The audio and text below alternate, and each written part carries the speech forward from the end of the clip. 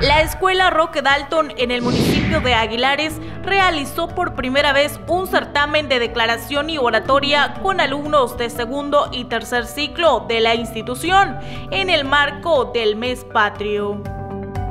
El tercer ciclo se ha enfocado en oratoria, practicar la oratoria, y los de segundo ciclo su tema es enfocado en la poesía. Como estamos en un momento del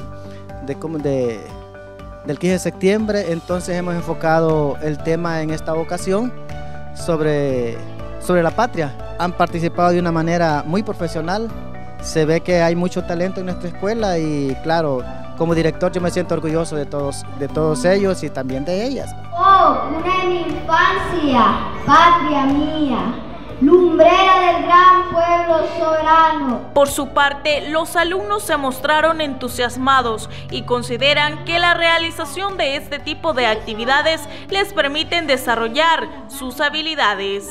Digna entre estas causas de pobreza. Es una experiencia encantadora y divina, de mucho aprendizaje, en la que uno se da cuenta de las capacidades que uno logra y toda la experiencia y la historia que tiene nuestro país. ¿Qué es lo que más te gustó de recitar ese poema? De declamar poemas, o sea, como demostrar el talento de uno de la poesía, eso es lo que me gustó. ¿Cómo fue tu preparación para ese concurso? Para mi preparación fue aprendérmelo, hacer las exclamaciones y pues se lo decía al profesor porque el profesor nos pidió que nos pasáramos a decir, yo se lo dije bien. Me siento muy feliz y agradecida de haber participado y pues muy orgullosa de ver la capacidad hasta dónde he llegado, la capacidad que tengo para compartir mis propias palabras e informar a la gente y concientizarlas. El trabajo que realizó el jurado calificador para conocer los ganadores fue una decisión muy difícil, pues según Julio Navarrete, en esta institución hay mucho talento. Nacieran de tantos labios de fuego.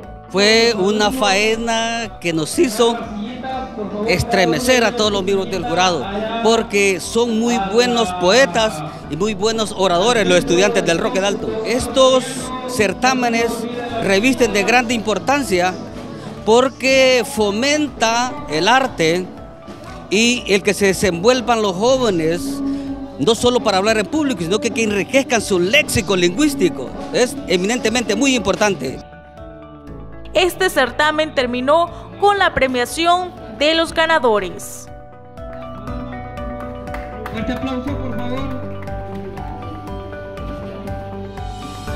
Las autoridades educativas de esta institución reiteran su compromiso de seguir fortaleciendo al sector estudiantil en espacios que les permitan expresarse mejor en la sociedad, informó para Sucesos del Norte Ericka Cruz.